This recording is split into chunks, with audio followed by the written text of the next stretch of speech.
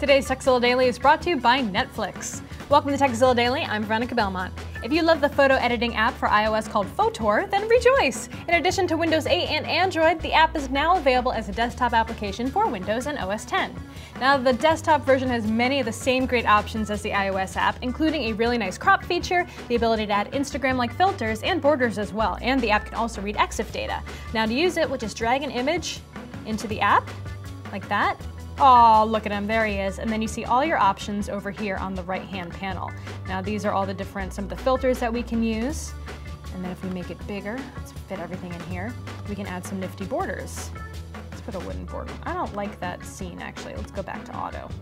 That looks nice. And then here's the crop feature right here on the side. We can do 2x3, so I can make this my iPhone background. I think Robert would appreciate that. And also finally, the really neat tilt shift effect, which you don't see a lot on desktop applications. You can change the f-stop here on the side.